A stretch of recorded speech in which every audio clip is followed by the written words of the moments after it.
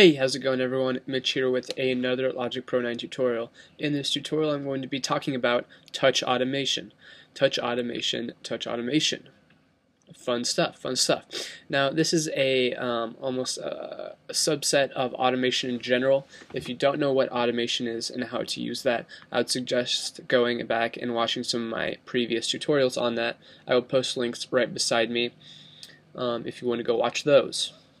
Alright, so basically what this is used for is if you have, say, an electric guitar, like I have right here, and you want to put a wah pedal on it, it would be really difficult to go into this track, press A, and automate a ton of points into that wah that you actually want it, when all you can simply do is just move that wah up and down, and then hopefully have that automation just recorded on top of this track. And it's possible you can do that with touch automation. So if you press A and get into your automation view, you can, down here at this box that says off already, you can go down and select touch.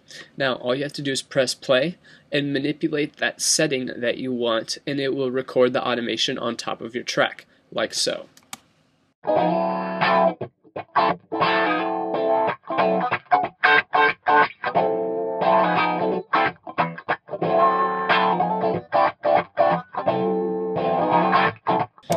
Alright, so you can see that it recorded all my automation, and if I go back and play it,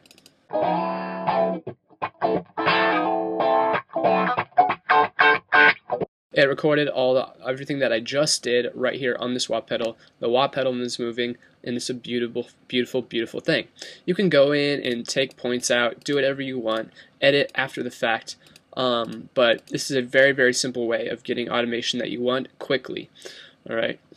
Another reason that it is used is because, say you are in the ES2, you made this awesome synth, but you want to manipulate, I don't know, a cut or something like that.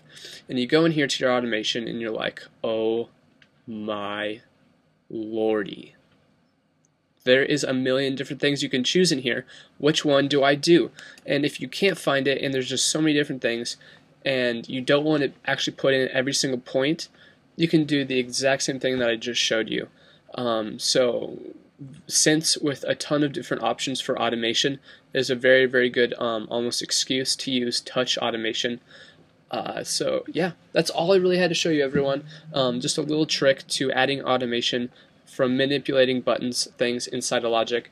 It's even cooler if you have it hooked up to your MIDI instrument, and all you have to do is twist buttons on that instrument. It could be a piano, a controller, anything.